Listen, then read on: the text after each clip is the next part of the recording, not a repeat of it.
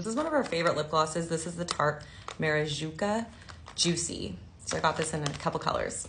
So I'm trying to get her into burning cleaner candles that have more of the non-toxic chemicals. So this one is one of those. The brand is Anecdote Candles, and this one smells really, really good. It's called The Joy of Missing Out. I'm almost wondering if I should hide these for our egg hunt, but these are those things you put on your finger and you shoot them across the room. This brand is the one I buy for me and Jaden's tampons. I feel like, in my opinion, it's the best.